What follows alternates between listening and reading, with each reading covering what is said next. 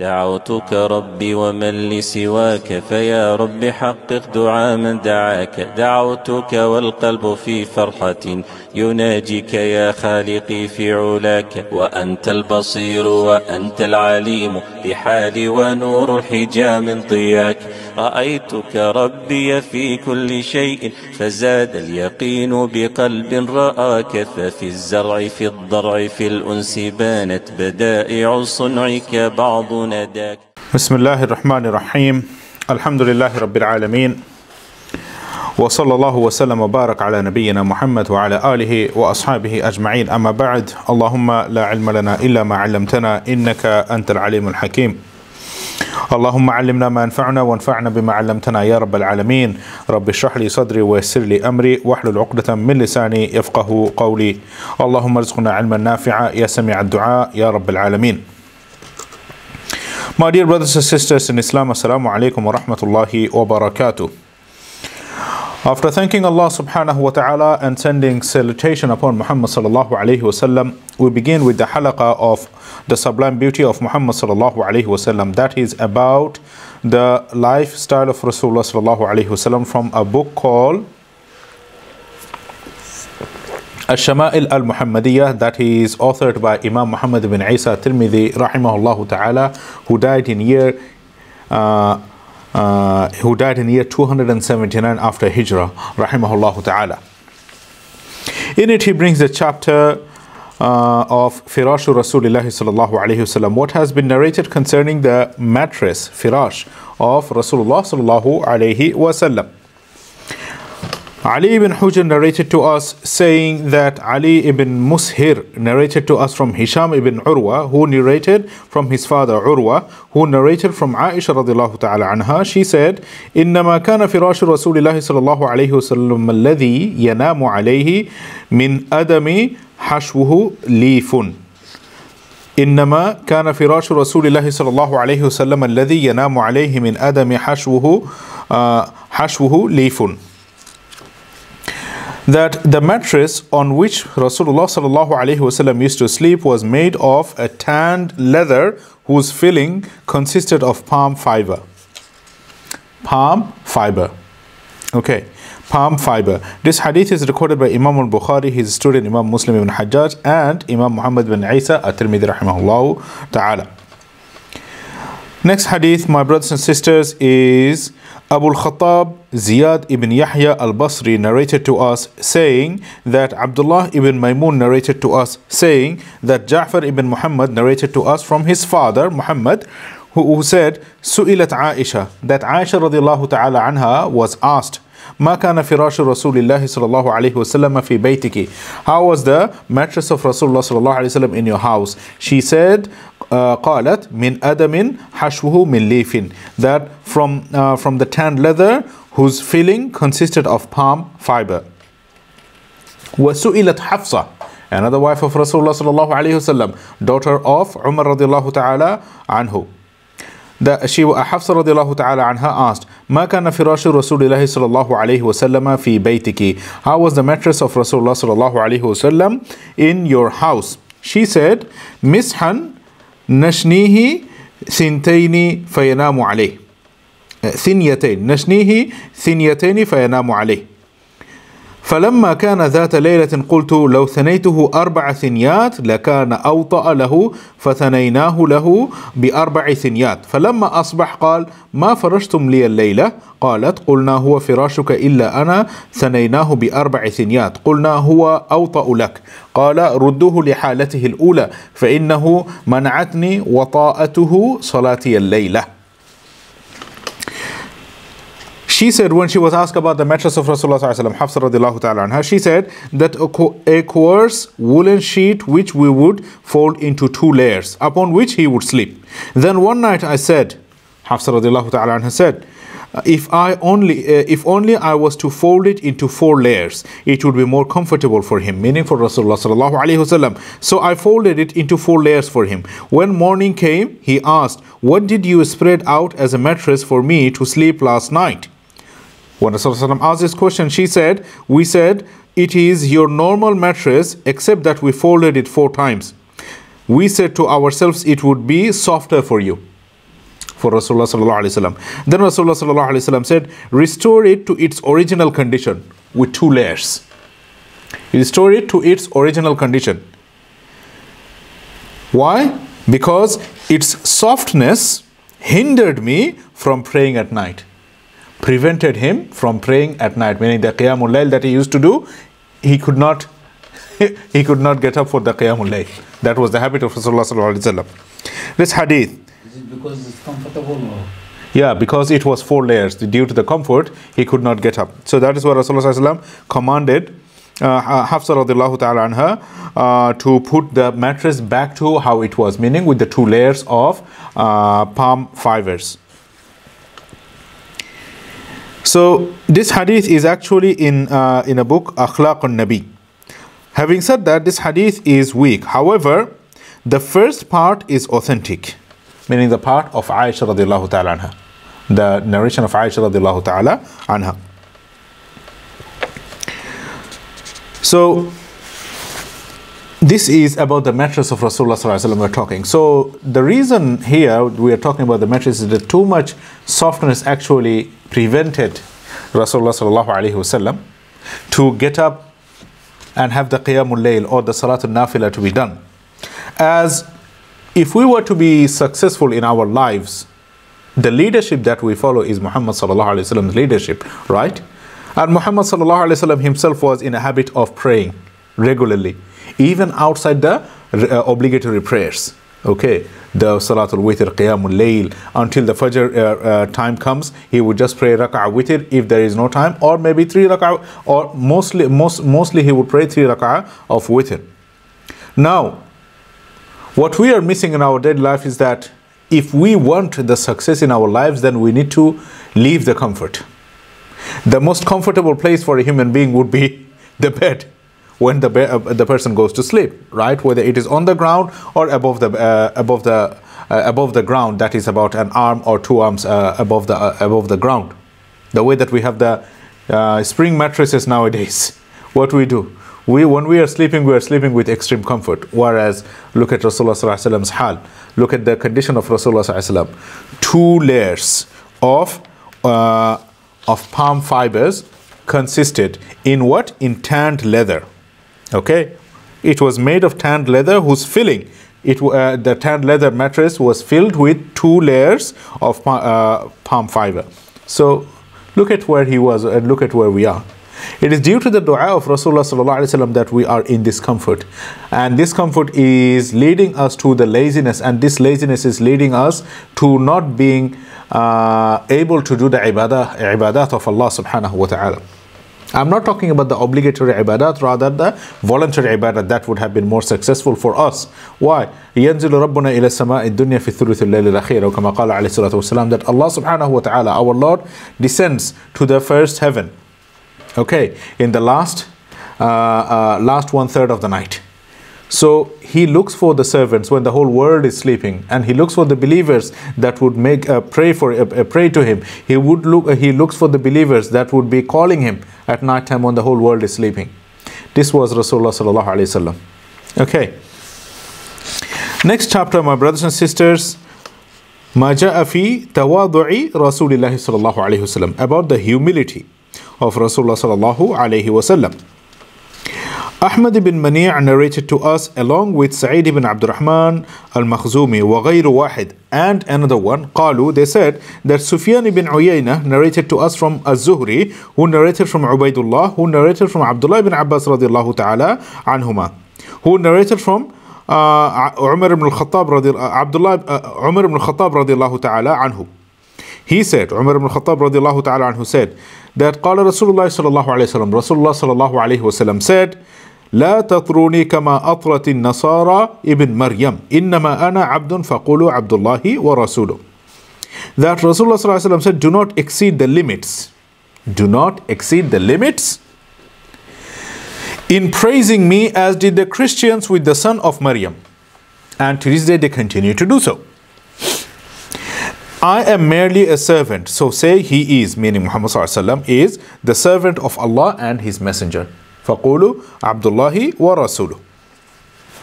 This is recorded by Imam Al-Bukhari, Imam Muslim, and Imam At-Tirmidhi rahimahumullah.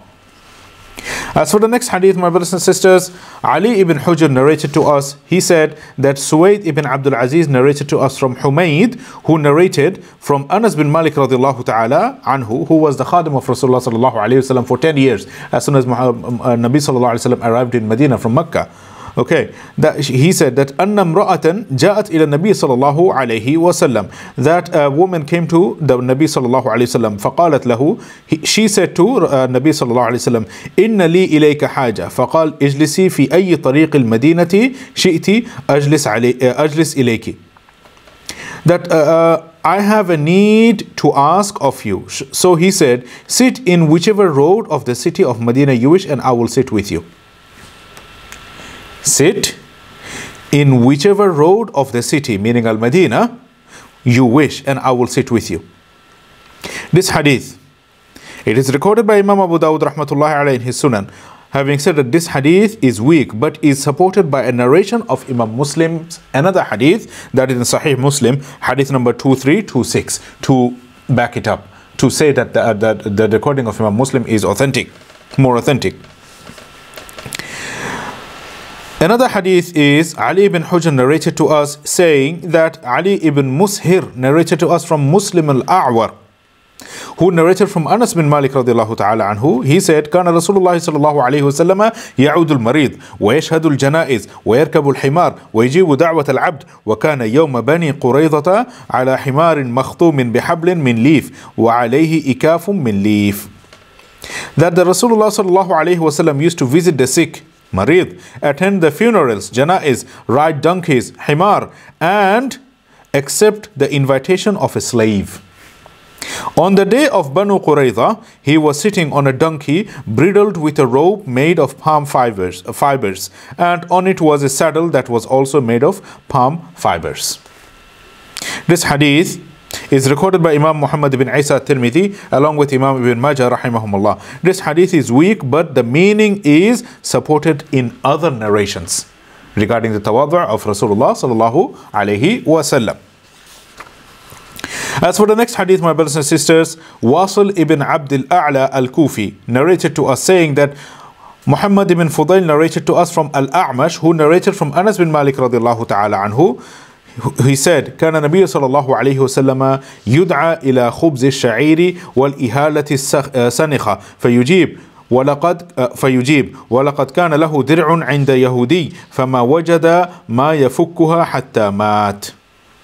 That when the Prophet ﷺ would be invited to a meal of barley bread and rancid oil, he would readily accept. He would accept the invitation.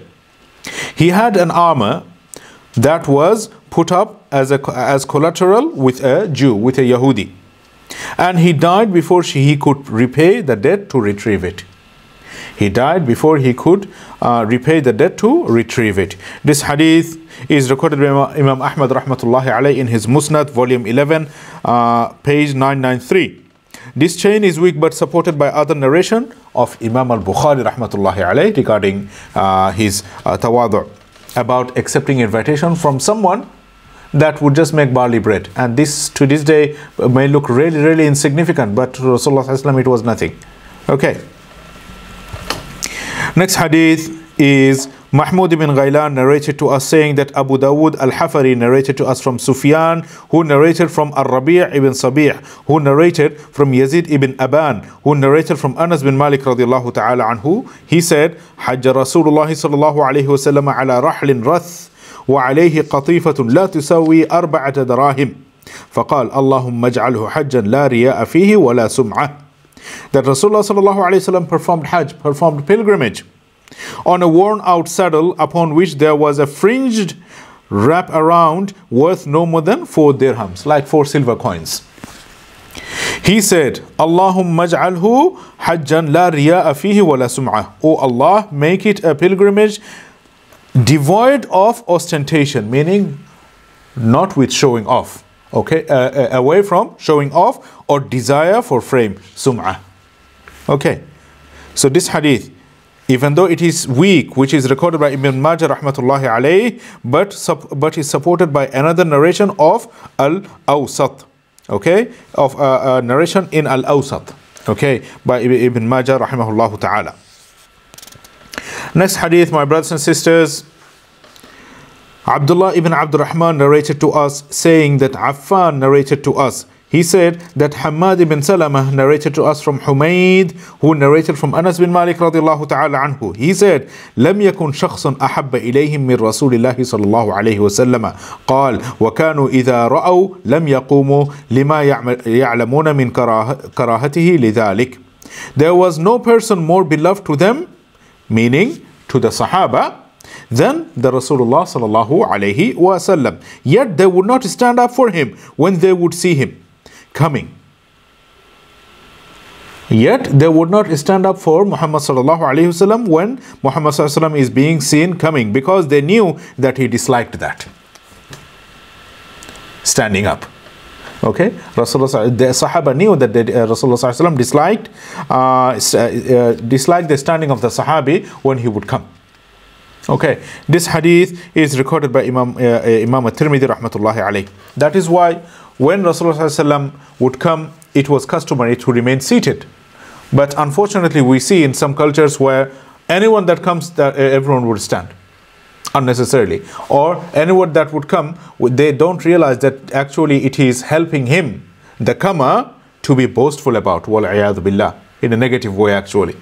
So, until Rasulullah sallallahu alaihi wasallam said to an elderly Sahaba, I think it was Mu'adh bin Jabal radiallahu ta'ala, or Sa'ad bin Hudayf ibn Liban, I can't remember the name of the Sahabi. Then he said that Qumu ila sayyidikum, that stand up for someone, for your leader. Okay, so that is exceptional case. But in general, in most cases, it was known that Sahaba did not stand up for Rasulullah sallallahu alaihi wasallam when Rasulullah sallallahu alaihi wasallam will come to them. Okay, that was pretty normal. Okay. Next hadith, my brothers and sisters, Sufyan ibn Waqi' narrated to us, saying that Jumay' ibn Umair ibn Abdurrahman al-Ijli narrated to us. He said, أنبأنا رجل من بني تميم من ولد أبي هالة, that a man from Bani Tamim informed us, min waladi Abi Hala, from the son of Abu Hala, Zawji Khadija, Yukna Abu Abdullah, his kunya was Abu Abdullah. He narrated from Ibn Abi Hala, Ibn Abu Hala, who narrated from Al-Hasan ibn Ali radiyallahu ta'ala anhuma. He said, Sa'altu Khali, that I asked my uncle Hind ibn Abi Hala, Hind, son of Abu Hala. As I mentioned earlier, that Hind is not a name limited to women, rather it is gender neutral name. Okay, it is also man's name. He said that I asked my uncle, maternal uncle rather, Hind ibn Abu Hala, Hind son of Abu Hala, Wakana Wassafan. He was a narrator, descriptor. He would describe the sifat. Okay. An hilyati Rasulullah sallallahu alayhi wasallam. He was known to describe the beard of Rasulullah sallallahu alayhi wasallam. Not beard, rather so that hilya, appearance, noble appearance of Rasulullah sallallahu alayhi wasallam. وَأَنَا أَشْتَهِي أَنْ يَصِفَ لِي مِنْهَا شَيْئًا. And I would yearn that he would give a sifat or description from the noble appearance of Rasulullah sallallahu alaihi wasallam, any description. فقال كان رسول الله صلى الله عليه وسلم فخما مفخما يتلألأ وجهه تلألؤ القمر ليلة البدر.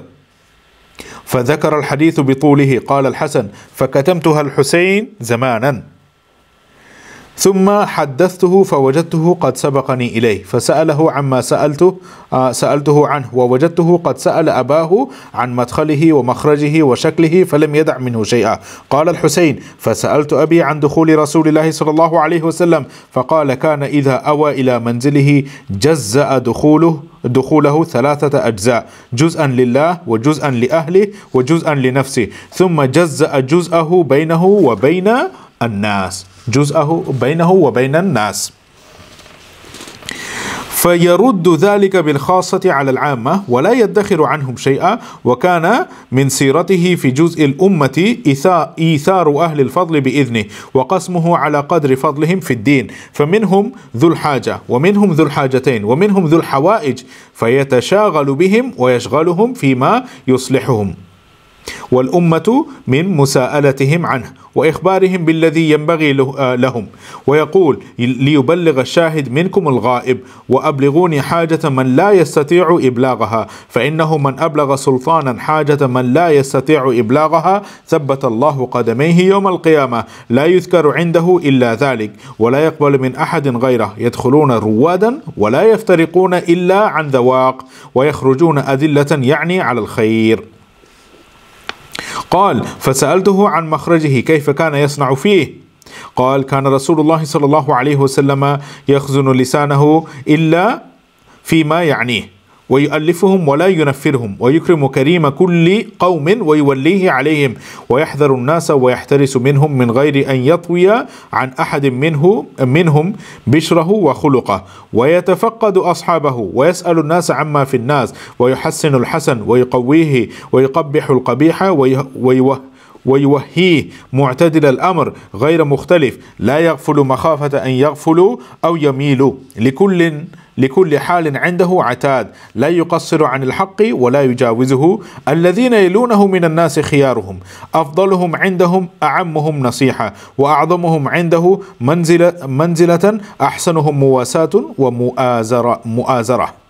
قال فسألته عن مجلسه فقال كان رسول الله صلى الله عليه وسلم لا يقوم ولا يجلس إلا على ذكر، وإذا انتهى إلى قوم جلس حيث ينتهي به المجلس ويأمر بذلك، يعطي كل جلسائه بنصيبه، لا يحسب جليسه أن أحدا أكرم عليه منه، من جالسه أو فاوضه في حاجة صابره حتى يكون هو المنصرف عنه، ومن سأله حاجة لم يرده إلا بها أو بميسور من القول.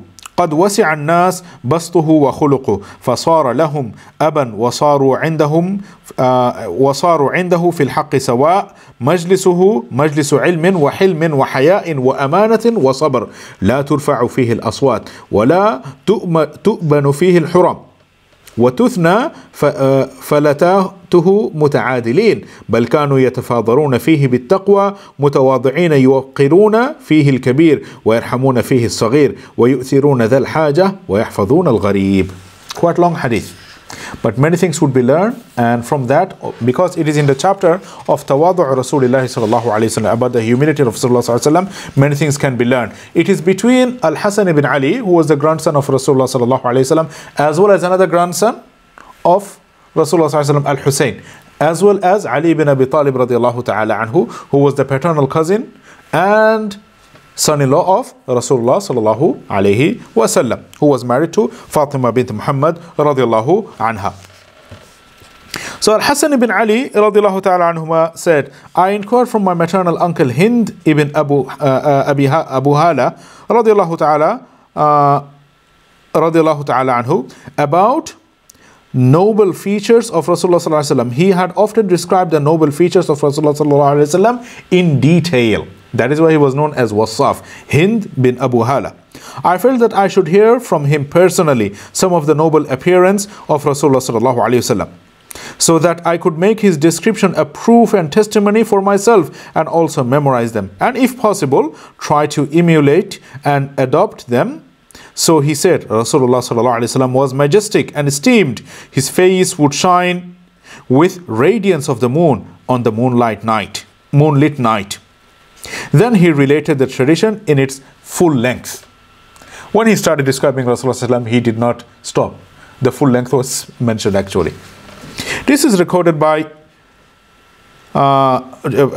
Muhammad ibn Isa At-Tirmidhi. However, even about this, we need to go back to another chapter that is on that we have been through in page 70 of Ash-Shama'il Al-Muhammadiyyah.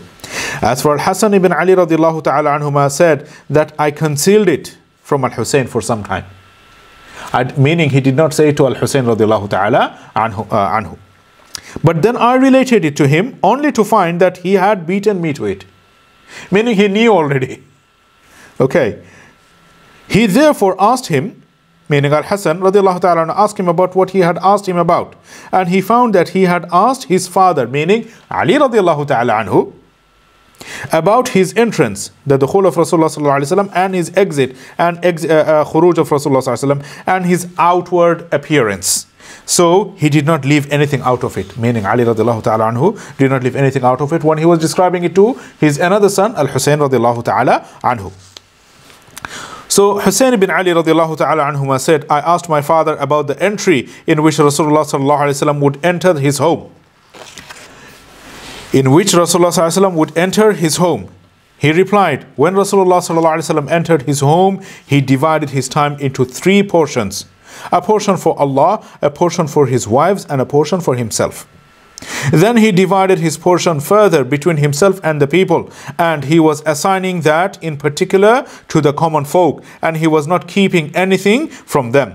As regards regarding the portion assigned for the nation, it was his practice to give preference to people of excellence and virtue with his permission, and its allotment according to the value of their religious merit. Some of them would have a single need, some of them would have two needs, some of them would have multiple needs.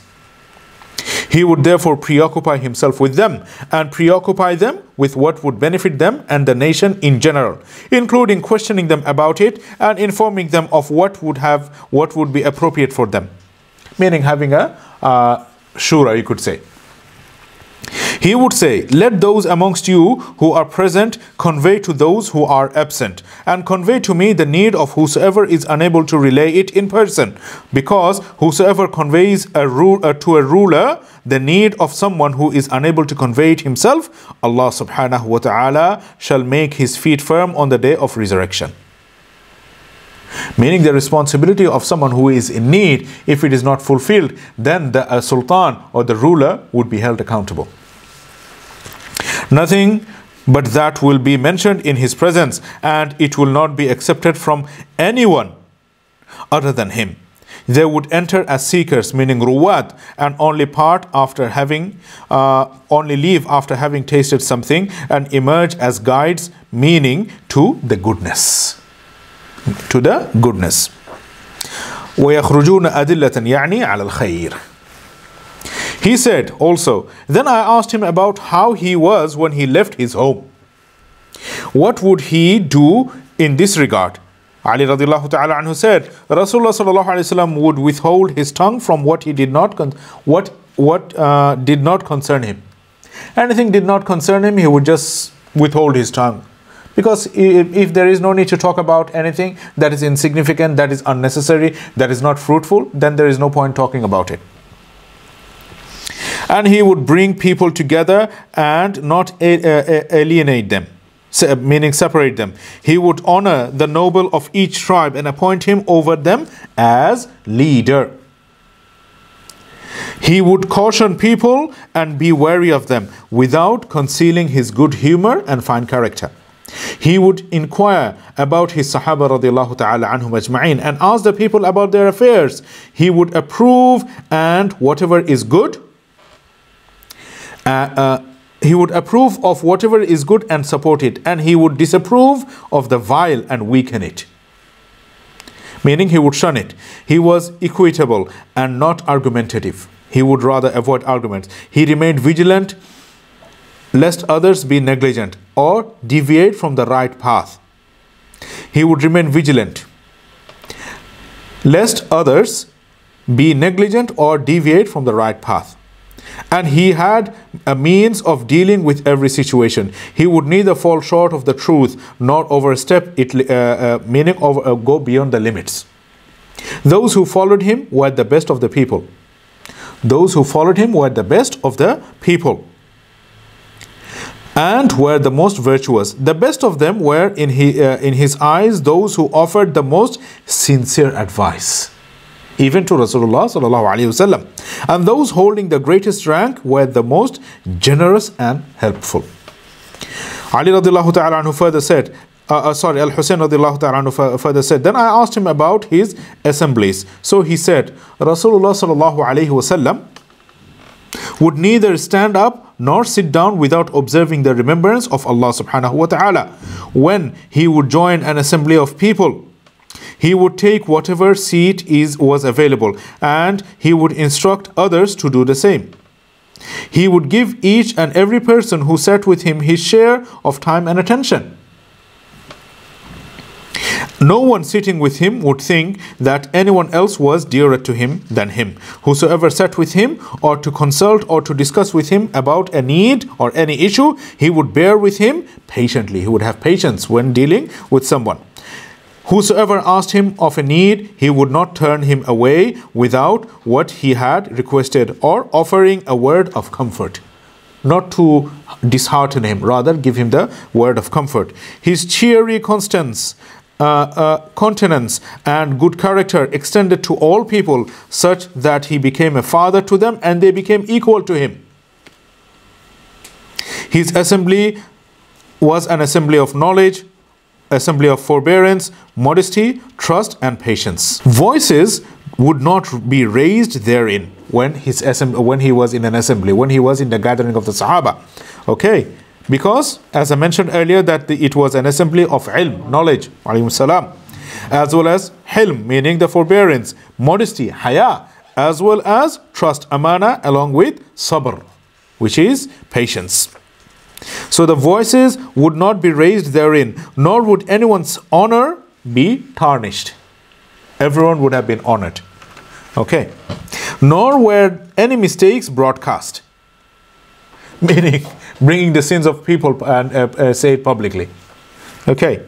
They would treat each other equally, contending with each other only in taqwa of Allah subhanahu wa ta'ala, while showing what? Tawadu', while showing humility. They would honor the elderly and show compassion for the young, meaning being merciful to the young.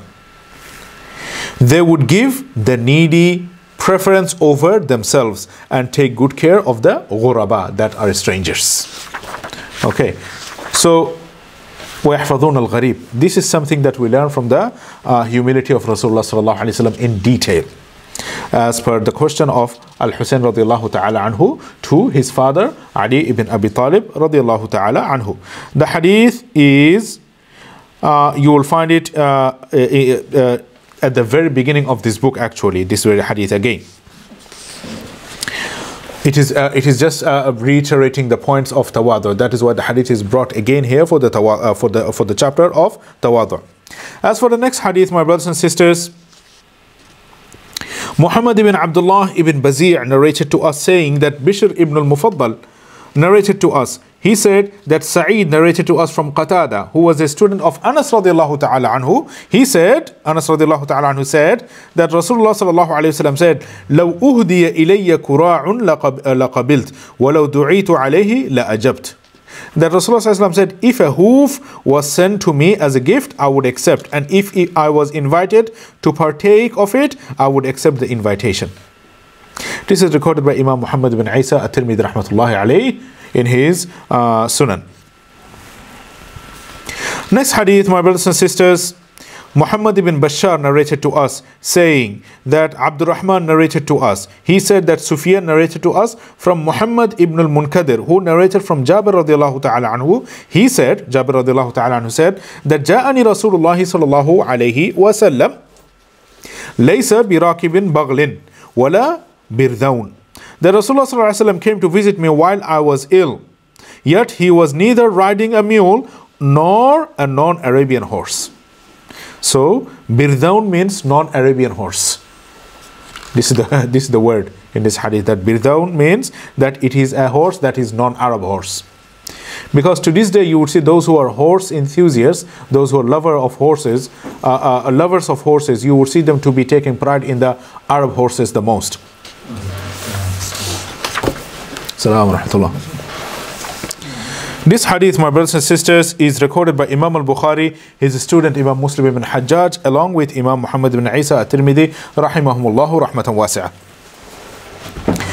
As for the next hadith, my brothers and sisters, Abdullah ibn Abdurrahman narrated to us, saying that Abu Nu'aym narrated to us. He said that Yahya ibn Abu al-Haytham al-Attar informed us.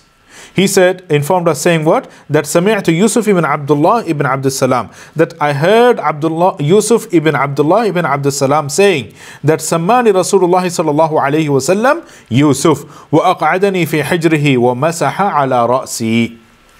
Okay? That I heard Yusuf ibn Abdullah ibn Salam saying, radiallahu ta'ala anhu, that Rasulullah sallallahu alaihi wasallam named me Yusuf. And he sat me on his lap and wiped my head. This is the mercy to the young ones. This is the mercy to the young ones. This was the mercy of Rasulullah sallallahu alaihi wasallam to the young ones. This was from his tawadu', from his humilities. Okay, this hadith is recorded by Imam Ahmad rahmatullahi alayhi in his Musnad, volume 16, page 404.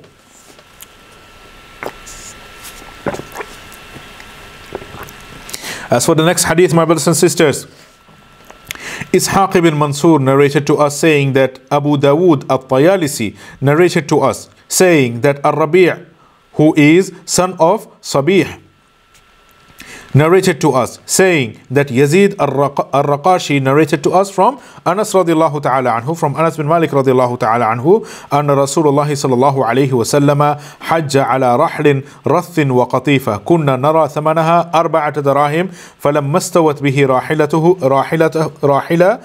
qala labbayka bihajjatin la sum'ata fiha wa la riya'.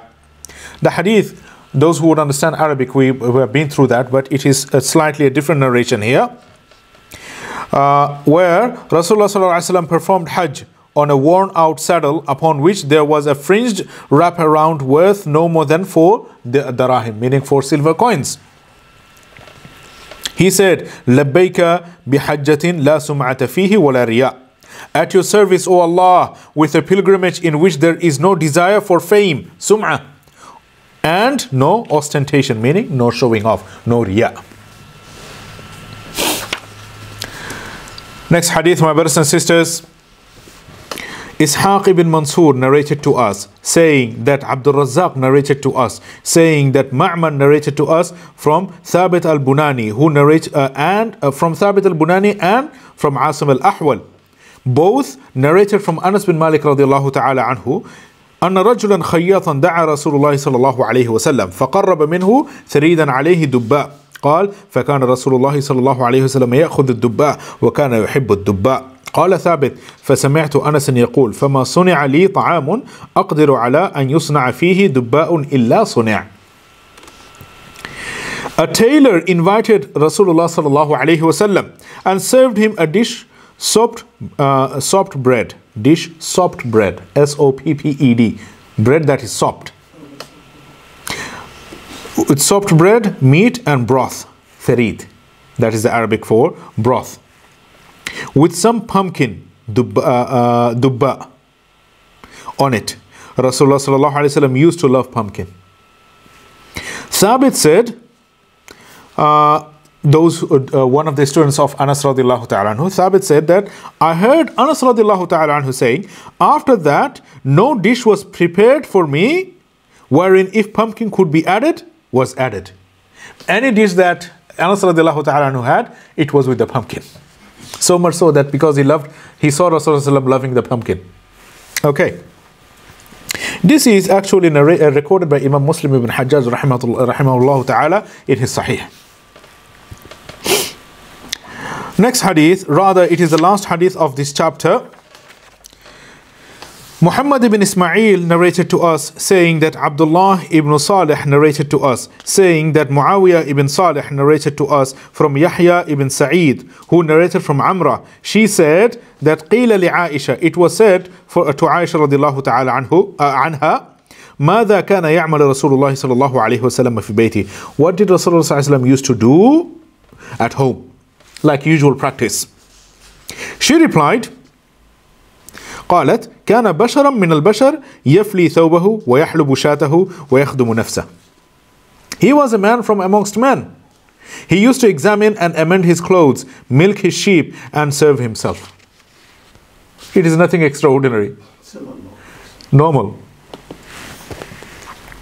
So, can you please turn the switch on?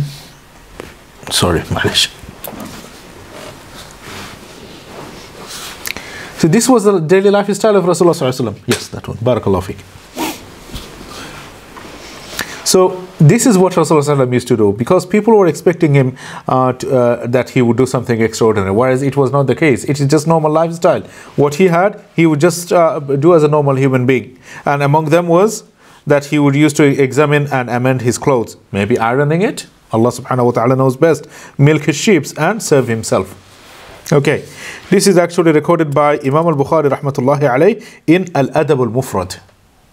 Imam Al-Bukhari rahmatullahi alayh has a book called Al-Adab Al-Mufrad. In it he brings this hadith.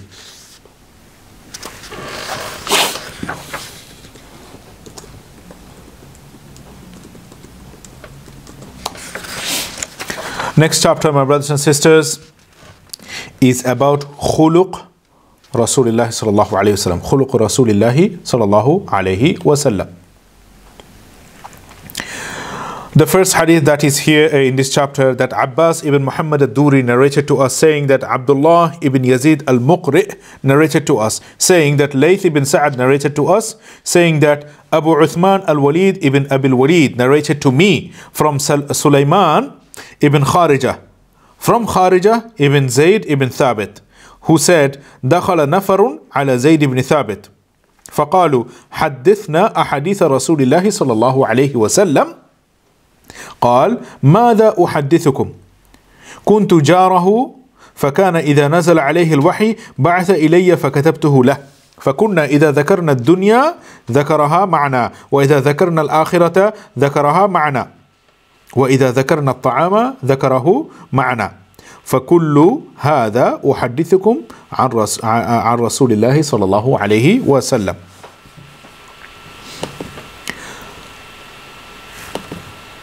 A group of people. So nafar, the word nafar is actually something you would see, it is between 3 and 9 or 10 people.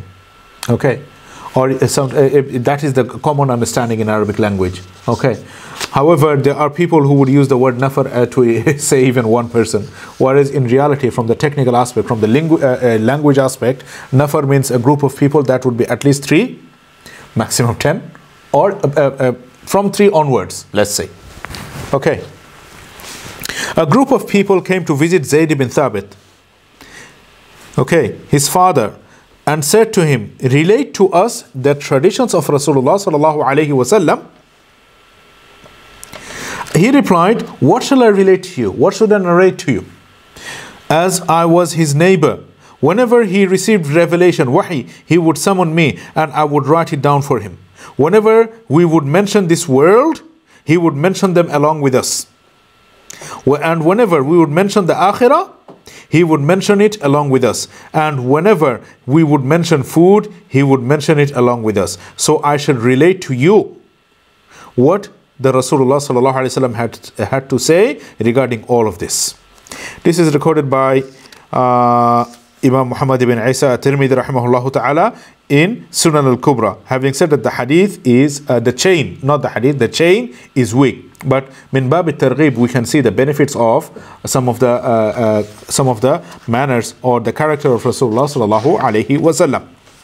As for the next hadith, my brothers and sisters, Ishaq ibn Musa narrated to us, saying that Yunus ibn Bukayr narrated to us from Muhammad ibn Ishaq, who narrated from Ziyad ibn Abu Ziyad, who narrated from Muhammad ibn Ka'b al-Quradi, who narrated from Amr ibn al-As radiyallahu ta'ala anhu. He said, كان رسول الله صلى الله عليه وسلم يقبل بوجهه وحديثه على أشر القوم يتألفهم بذلك فكان يقبل بوجهه وحديثه علي حتى ظننت أني خير القوم فقلت يا رسول الله أنا خير أو أبو بكر قال أبو بكر فقلت يا رسول الله أنا خير أو عمر فقال عمر فقلت يا رسول الله أنا خير أو عثمان قال عثمان فلما سألت رسول الله صلى الله عليه وسلم فصدقني فلو وددت أني لم أكن سألته.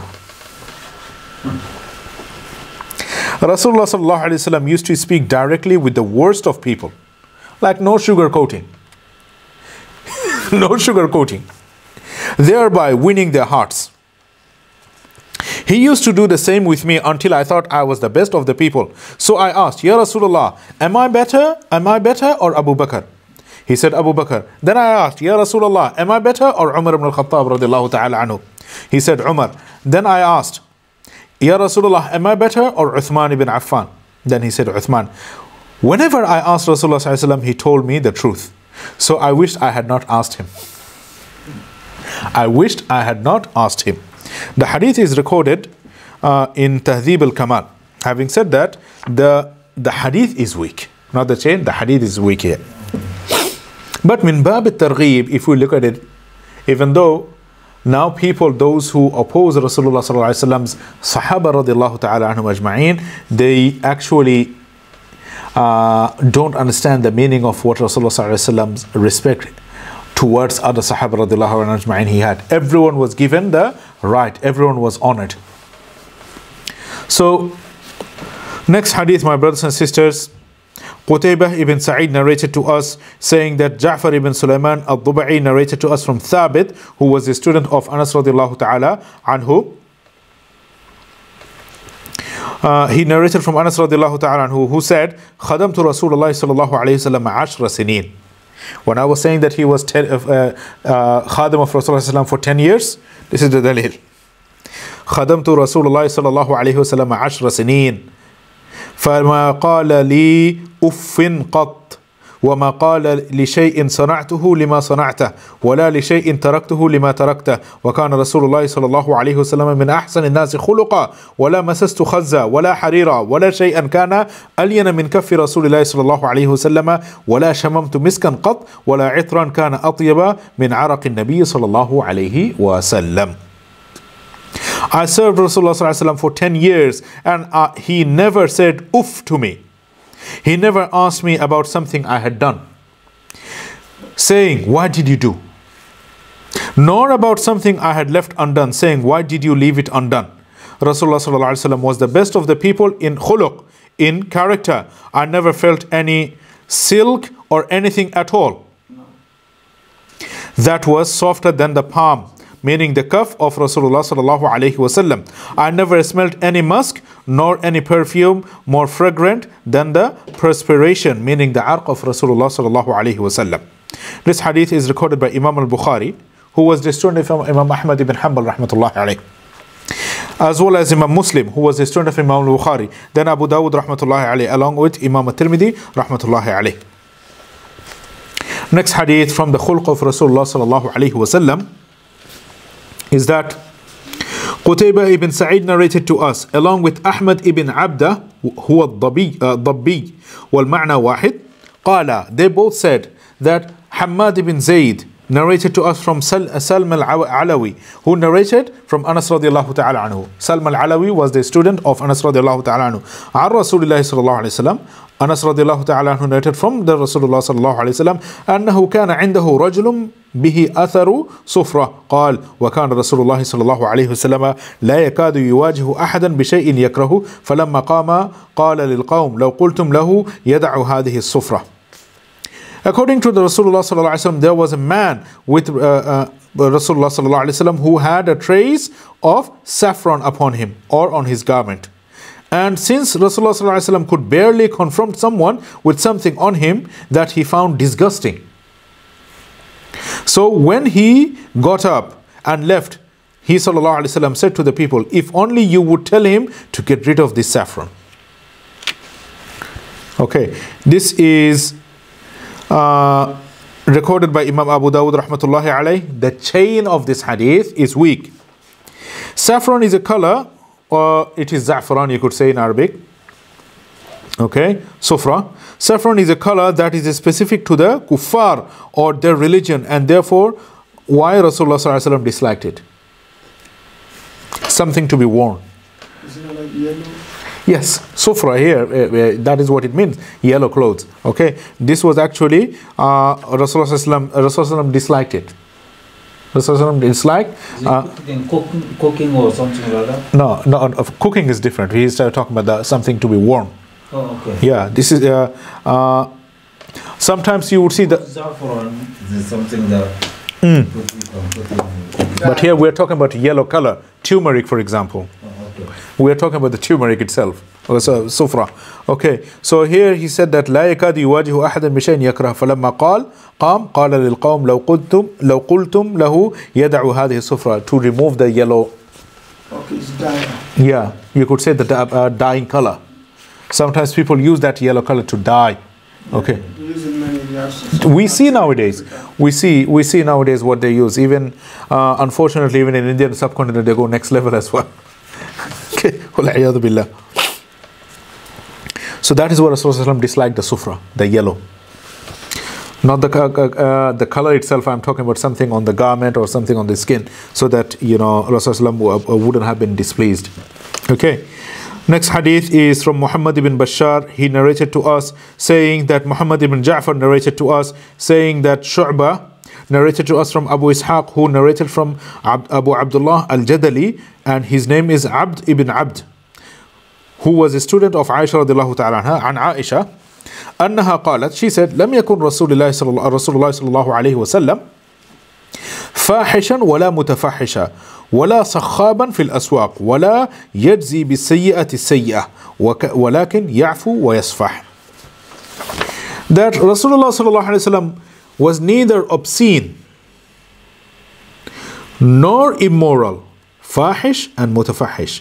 He was neither obscene nor was he an immoral, nor boisterous, meaning sakhab, okay, nor boisterous, meaning sakhab, in the markets, boisterous in the markets, and he would not repay a wrong with anything that is wrong.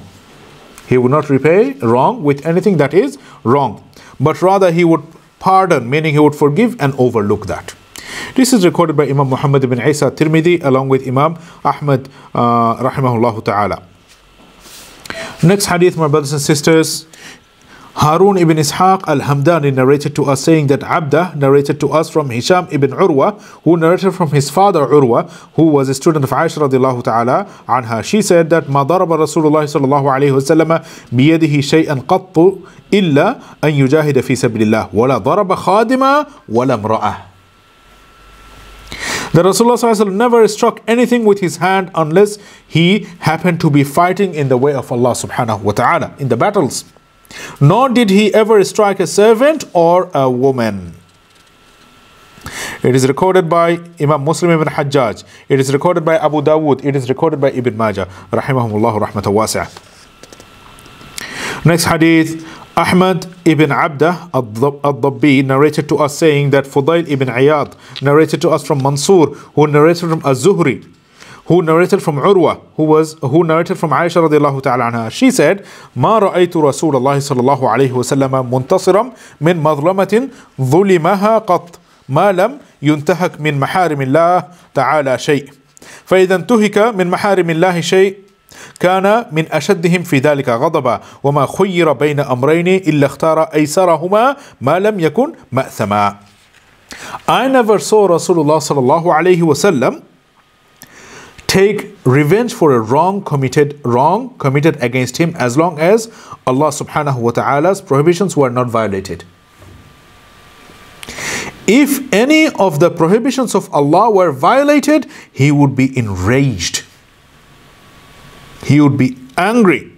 Whenever he was given the choice between two matters, he would choose the easier of the two so long as it was not a sin. Okay? So those who talk about, for example, democracy is lesser of two evil, parting one of the two parties. That is on its own is not sin, rather it is shirk, and is even beyond the millah of Rasulullah sallallahu alaihi wasallam. So people use this as an excuse, as an evidence that Rasulullah, if he were to given two choices, he would choose the easier of the two, but he doesn't mention the rest of the part. Ma lam yakun ma'thama, which means that as long as it was not a sin. People don't mention it. So they would use part of it and the other part they would not use it. Wal-iyadhu billah. And that is one of the traits of Yahud. Wal-iyadhu billah. The way that they conceal, as they used to read Tawrat to Rasulullah sallallahu alaihi wasallam, what they used to do, they used to put finger on it so that they don't read that part. We are seeing that amongst the Muslims. Wal-iyadhu billah. Allahu al-musta'an. This hadith is recorded by Imam Al-Bukhari. He is a student Imam Muslim ibn Hajjaj along with Abu Dawud rahmatullahi alayhim ajma'in. Next hadith. son of Abu Umar, narrated to us, saying that Sufyan narrated to us from Muhammad ibn al-Munkadir, who narrated from Urwa, who was a student of Aisha radiallahu ta'ala anha. She said that استأذن رجل على رسول الله صلى الله عليه وسلم وأنا عنده فقال بئس ابن العشيرة أو أخو العشيرة ثم أذن له فألان له القول فلما خرج قلت يا رسول الله قلت ما قلت ثم ألنت له القول فقال يا عائشة إن من شر الناس من تركه الناس أو ودعه الناس اتقاء فحشه. A man sought permission to come in to see Rasulullah sallallahu alaihi wasallam while I was with him. Aisha radiallahu ta'ala anha was with Rasulullah sallallahu alaihi wasallam. So he said, what a vile man he is. What an evil man he is. Then he gave him permission to enter. And when he entered, he spoke to him gently. After he had left, I said, Ya Rasulullah, you said what you said. And then he spoke to him gently. He said, Rasulullah said, O Aisha, one of the worst of people is one whom the people avoid to protect themselves from his ill manners. So the person who came to the house of Rasulullah was known to be of ill manners. But Rasulullah said what he had to say, that what an evil man he is. Yet he was not evil when he was talking to Rasulullah was not evil, rather he spoke to him gently with this very person who was evil. That is why he said, "Inna min sharri nasi man tarakahu nas, aw wada'ahu nas ittiqa'a fuhshi." In another hadith, it would be ittiqa'a sharri. Okay, this hadith is recorded by Imam Al-Bukhari, Imam Muslim, and Imam At-Tirmidhi, rahimahumullah.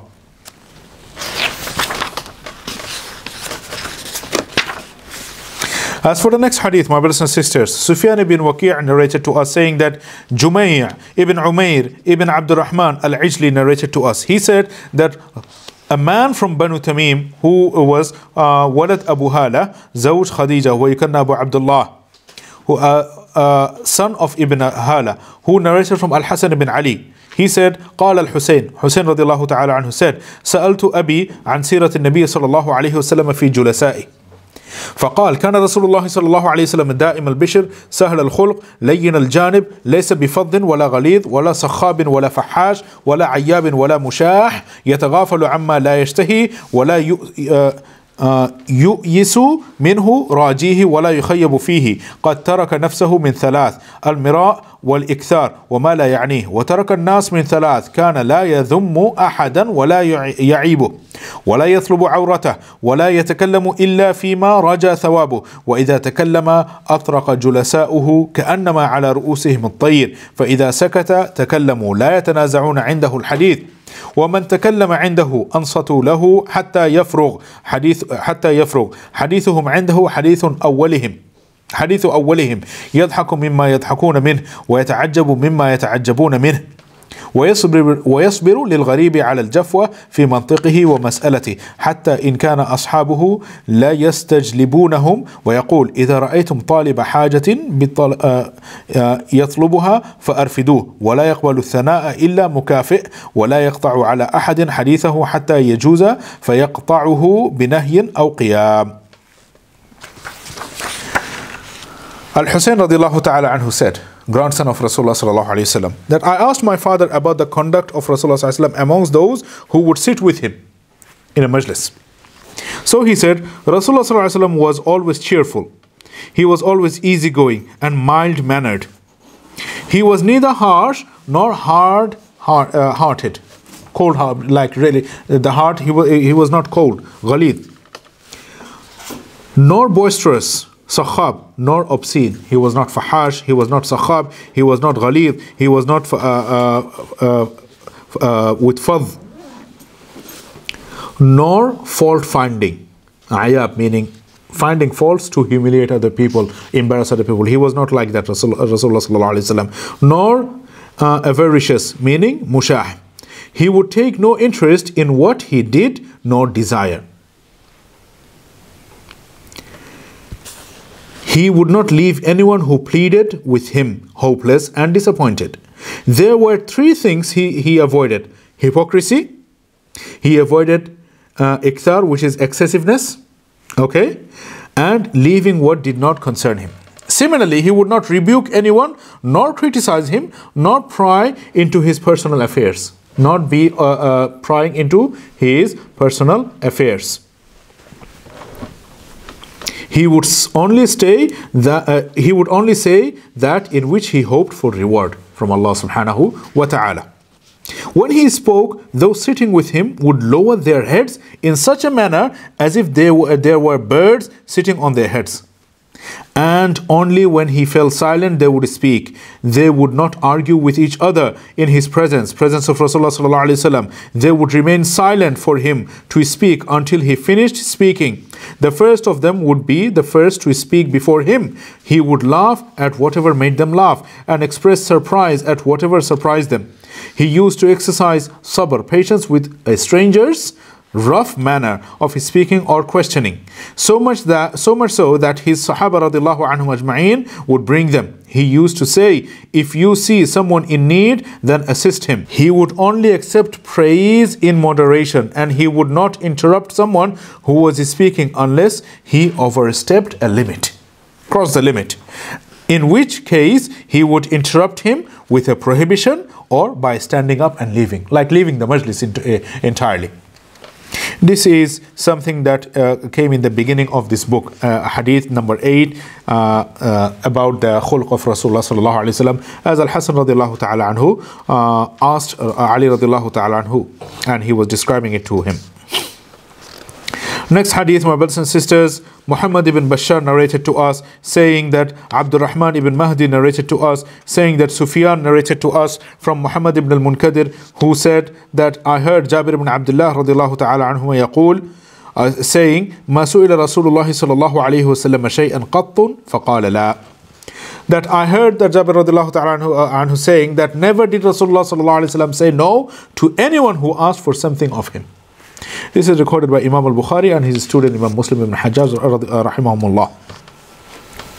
As for the next hadith, my brothers and sisters, Abdullah ibn Imran Abu al-Qasim al-Qurashi al-Makki narrated to us, saying that Ibrahim ibn Sa'ad narrated to us from Ibn Shihab, who narrated from Ubaidullah, who narrated from Abdullah ibn Abbas radiallahu ta'ala anhuma, after the death of Rasulullah who lived in Mecca.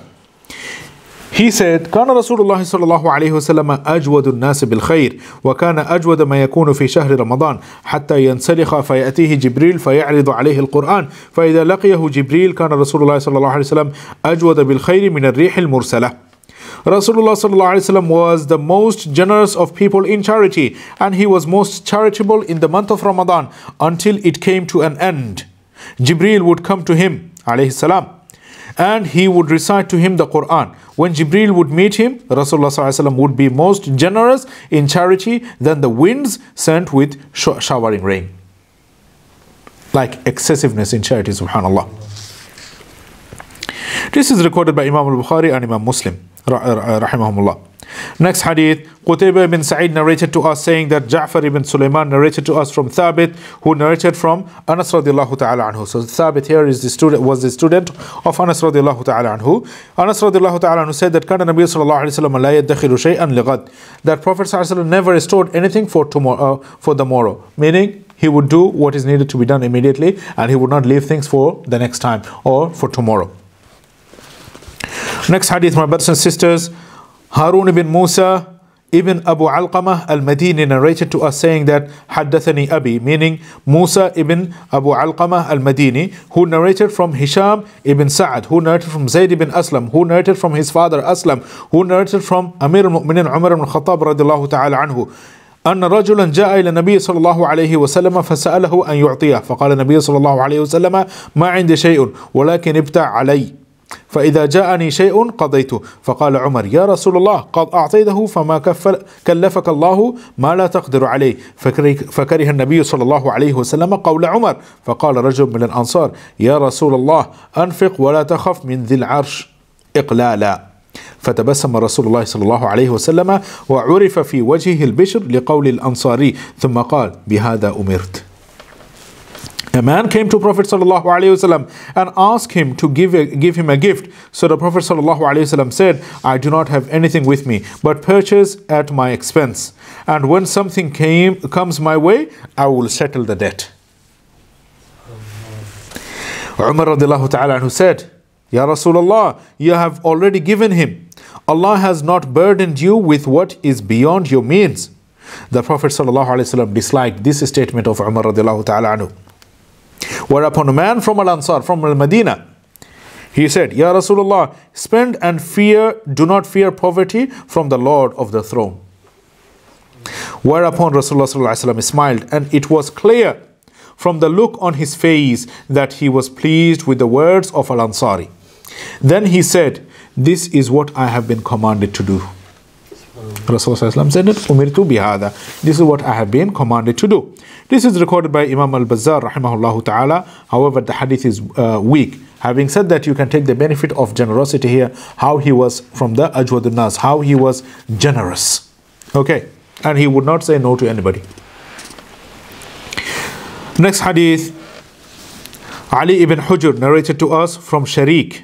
He said that Akhbarana Sharik. Sharik informed us from Abdullah ibn Muhammad ibn Aqil, who narrated from Ar-Rubayyi' bint Muawwidh ibn Afra.